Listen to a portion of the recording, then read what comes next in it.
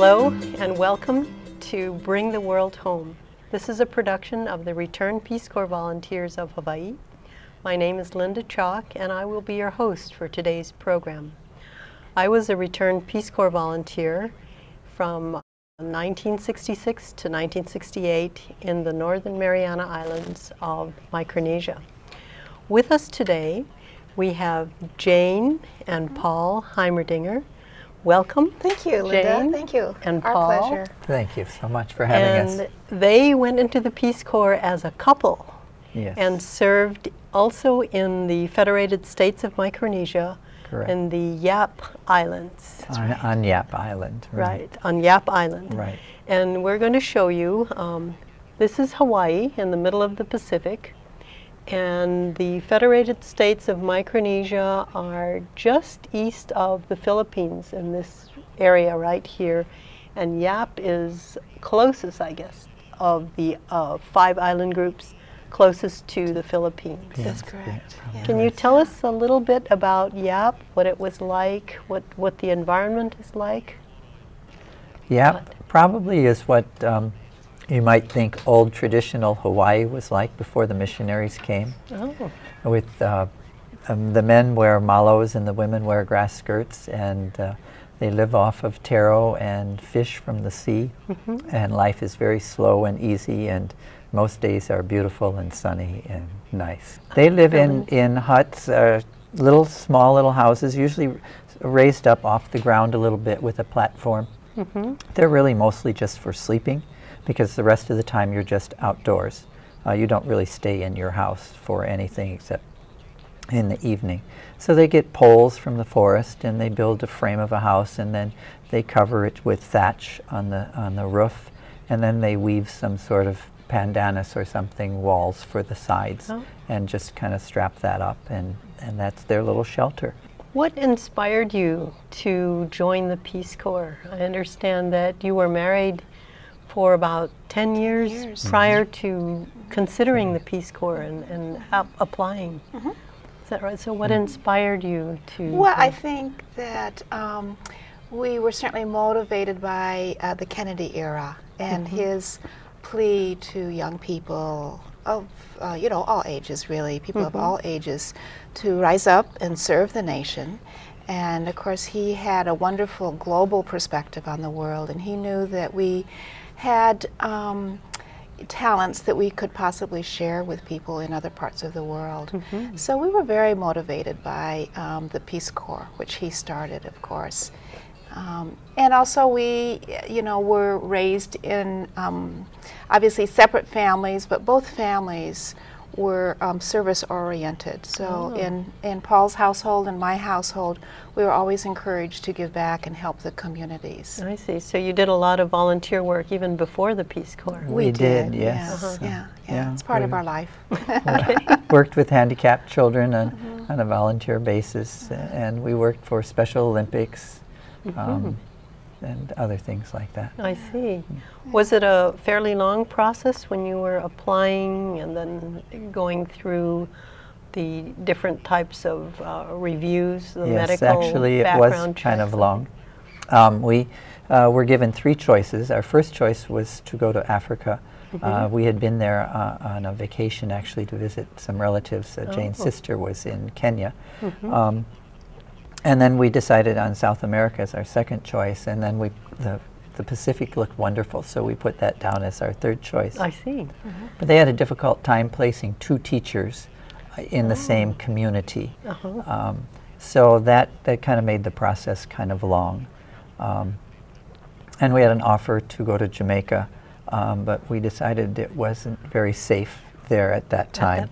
And so we declined that offer, and then we got the offer from Micronesia, and we said, well, that's a couple of years in the Pacific sounds wonderful, let's try it.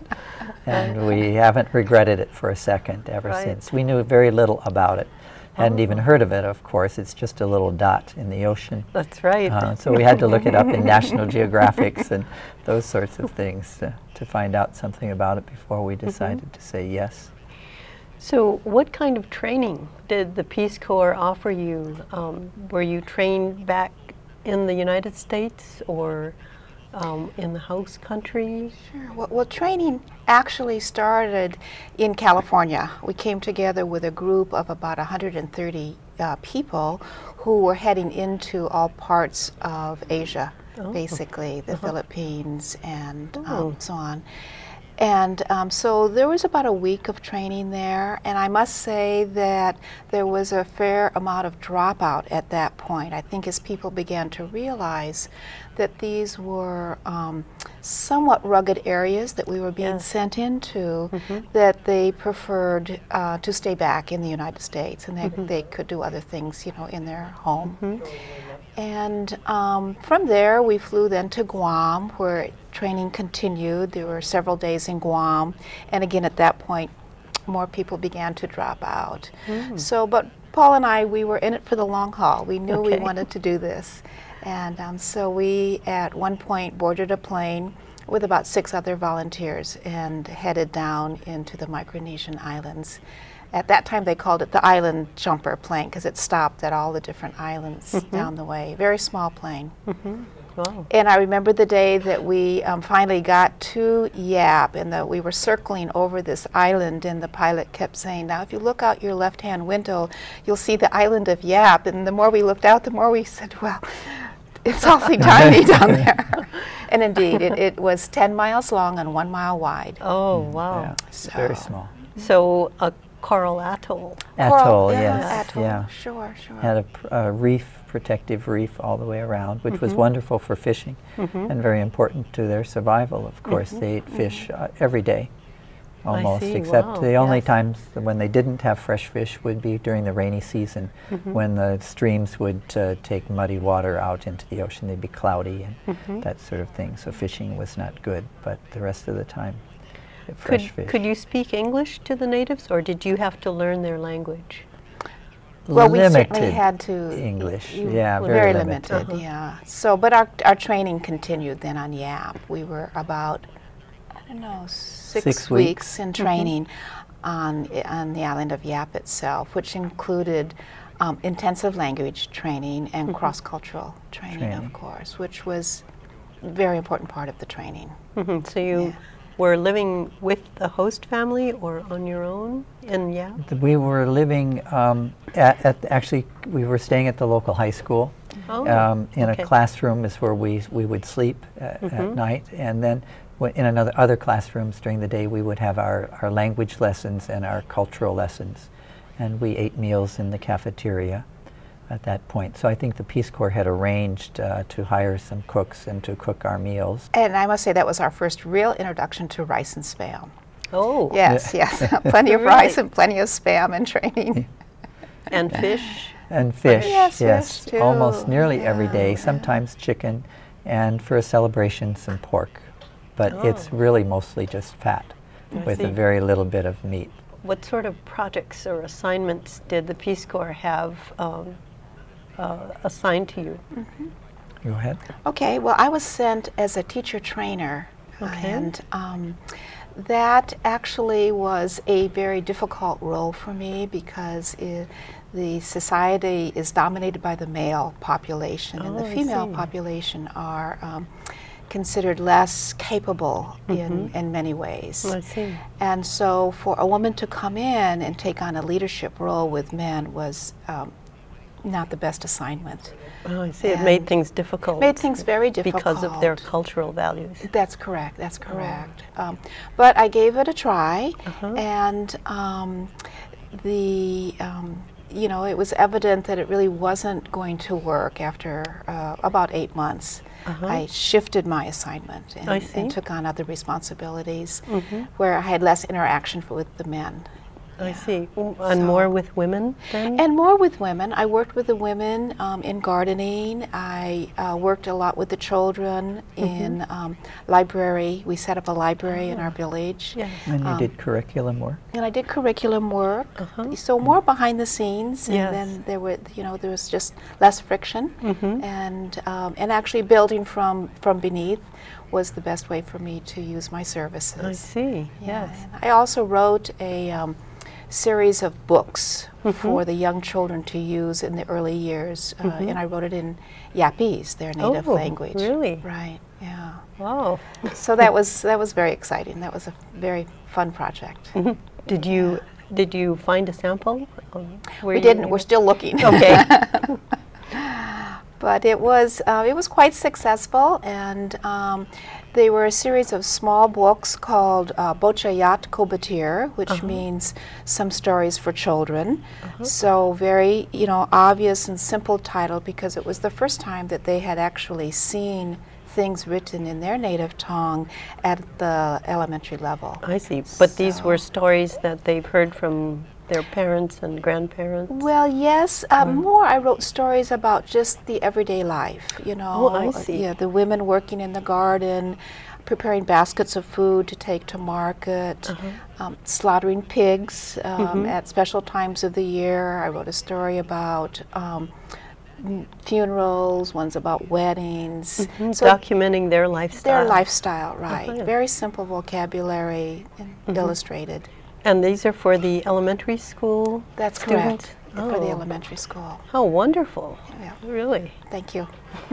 My role was to replace a teacher who was took time off to do some advanced studying, and then would come back and take over the class again. So actually I did that for 2 years, and they went off island. And they had a general curriculum like we do here in the United States, or did you They tailor it a little? They maybe had it down on paper, but in what actually happened in the schools was a different thing. These were very remote, small schools. I probably had 12 students or something like that in maybe in those 2 grade levels, and the materials and supplies were very limited, and the equipment in the classrooms was in very poor shape. So we had a light or 2 in the ceiling, but sometimes there was no power, and my goodness. And the textbooks were eaten by termites and that sort of thing. So just paper and pencil was kind of a major task to have on hand often. That's quite a challenge. Yes. Well, their whole attitude toward education really wasn't very strong, because in order to live off the land, to garden and to fish, you don't really need to have that type of an education in English and history and math and that sort of thing. So it wasn't really recognized by a lot of the people as being an important way to advance your lifestyle or your career, because their lifestyle wasn't going to change very much. Was there much communication with the outer world besides, just the Yap and truck, so, they could really see what else was happening in the world and how an education might benefit them? No, it really was very limited. They sort of had an idea that all the world is just islands with a lot of ocean around it. And they even had a hard time conceiving large pieces of land like the United States. They thought that the water would just be a short distance away, always. So, and we had no radio. No, sometimes we would listen to Voice of America. We could get that, but that was even difficult for us to pick up on a radio. So, and on the island, there wasn't any television, and there weren't any VCRs and that sort of thing. So it was kind of remote. I don't even remember if we had a newspaper. No, not unless, it would come in on one of the cargo ships, which came in occasionally. How often did the ships visit? It was maybe twice a year. A ship would come in, and that's how the cans of Spam would get in. I see, my goodness. And everybody would go down to the dock to meet the ship, and, we would participate and yet, in a way, stand back too and just watch the kind of cargo that came off the ship was not really the cargo that they needed. But I see. That's another story. I see. Okay. Yeah. So besides canned foods and maybe some material, or it was maybe some building materials, that sort of thing, petrol, that sort of thing, crackers, cookies. Things like just that. They ate a lot of ship biscuits there. Non-perishable. Right. And I remember we had a terrible hurricane while we were there that just Oh, went on for yes. days, and we all went into the mountains, into the caves from the old war to seek protection, because the our particular village, which was right on the shoreline, was pretty much wiped out. And so the pigs were washed out to sea, chickens, the dogs were washed out. And at any rate, soon after that, the United Nations sent corrugated tin. And I remember when that came in on this ship and brought out, you know, I don't know, 50 sheets were brought out to our village. And that was a little disheartening, because we knew they didn't need corrugated tin. It's very dangerous, it rusts, and it's very hot to use as a roof for those thatched huts. So we were, you know, those kinds of things were disappointing to us, but we... Westernization was happening. Right. Yeah. So they use the corrugated tin to set up temporary housing, or They did probably this used it become for the permanent? roof of their houses. I see. They also were giving them cement and cinder blocks to start to build cinder block homes that would resist the hurricane. When in fact the houses that they built out of thatch and with poles from the forest could easily be rebuilt. Yes. And they were much cooler Right. in the evening, and they were very satisfactory for their lifestyle, rather than having a cement floor and cinder block walls, which would make a very hot environment. Right, or especially the corrugated tin. I know that in the Marianas, when we had a severe hurricane, you could see some of the corrugated roofing wrapped around the trees. Trees, you That's know, right. just from right. the Yeah, because it rips and flies in Right. the wind. Yeah, it's very No, dangerous. it's very flying. very Yeah. dangerous. And I must say, too, that after strong rainstorms and hurricanes, part of rebuilding the village is part of the important piece of the culture, you know, because that's how children learn to, you know, to Build the weave the houses, palms, yeah. weave the Weave things houses. together, lash the poles together to make the coconut rope for all of that. So it's just a part of living Right. there and their lifestyle, and they have the time to do all of that. Most people aren't employed. Most people see. just live in the village, and they have their gardens where they raise their taro and some other vegetables, not very many vegetables there. I see. And they have chickens and maybe a pig, and they have fish. So all the families, the family owns land, and it's much like Hawaii is, where it's a pie slice from the high mountain down to the ocean shore. see, So you get a yes. variety of land styles where you can have gardens, and others with lowland where you can grow your taro, that sort of thing. And then you see. have some ocean coral reef that belongs to your extended family, not just your immediate family. So they tend to live in family compounds on their area, and you fish your own area. You don't fish somebody else's area, see, of course, yes. without permission and that sort of thing. And when you fish, you bring it back to the village and you share it with your family. Quite an egalitarian society. Yes. Yeah. Paul actually did a lot of night fishing with the Oh, gentlemen from the yes. village, and they would fish by torches. So during the day they would prepare their torches, and then Made out of made out of dried palm frond. They would wrap it around the end of bamboo and soak it in kerosene. I see. And head out, you know, after dark, and it was really a lovely sight. The women would stand on the shoreline, because the women are really not allowed to go into the ocean.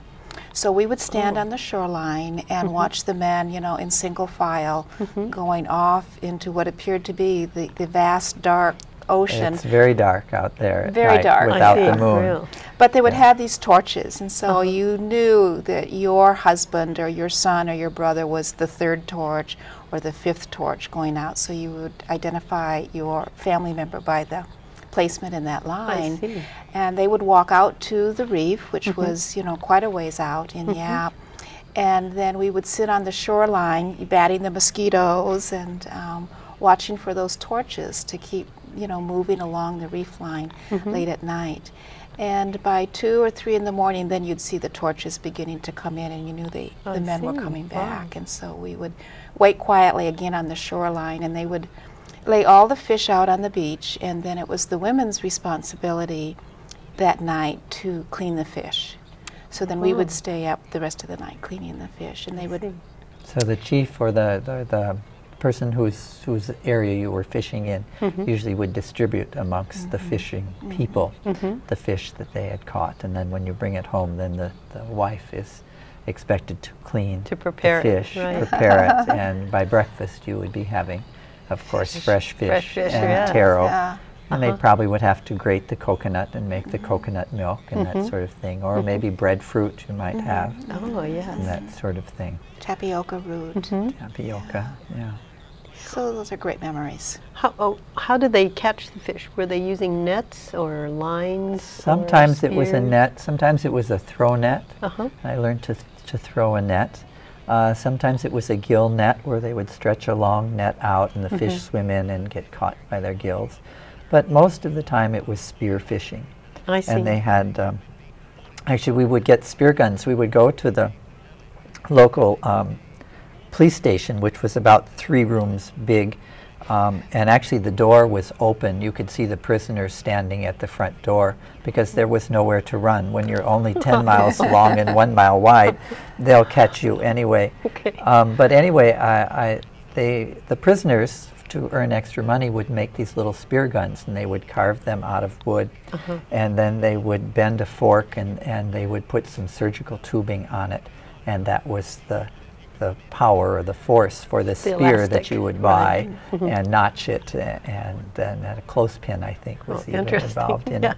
it. And so we would use those spear guns, or they would use the Hawaiian sling I see. occasionally, but most of them had these little So spear they just guns. fished off of the boats that they were on rather than diving? Well, rarely did we go in a boat. Most of it was done on bamboo raft, long bamboos that were latched together, and I you see. pole your way out into the reef, and then you anchor it, and then you just dive off of that raft.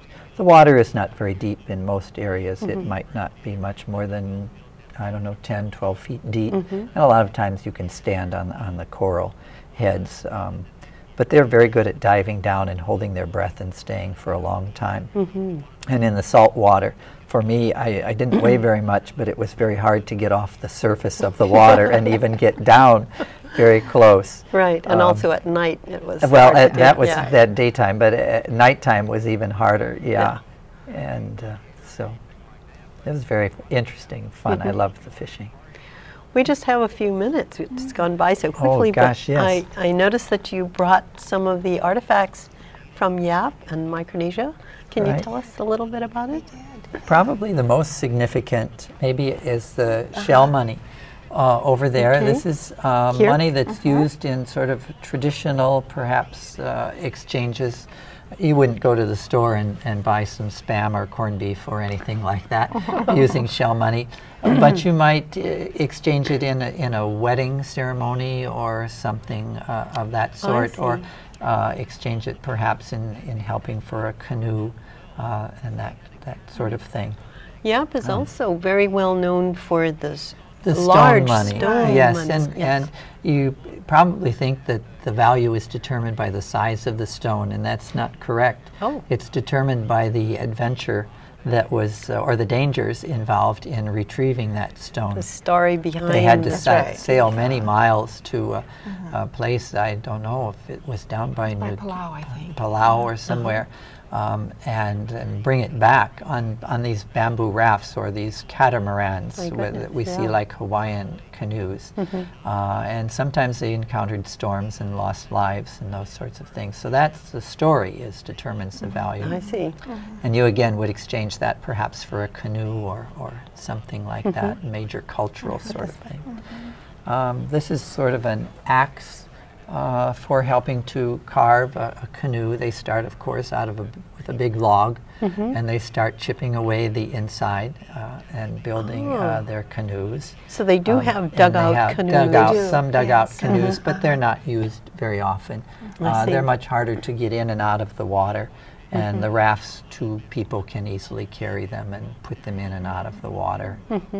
and they keep them close to the shore, but the canoes, they need a canoe house with a thatched roof to protect it from the sun and keep it dry.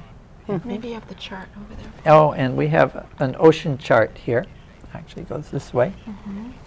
And this is made out of bamboo and little cowrie shells. And the shells represent atolls or islands, and the different bamboo strips represent different currents and things. And the navigators used to navigate by the stars, and they would put a coconut shell with water in the canoe so they didn't have to look up all the time, and they could see the reflection of the stars in the coconut shell.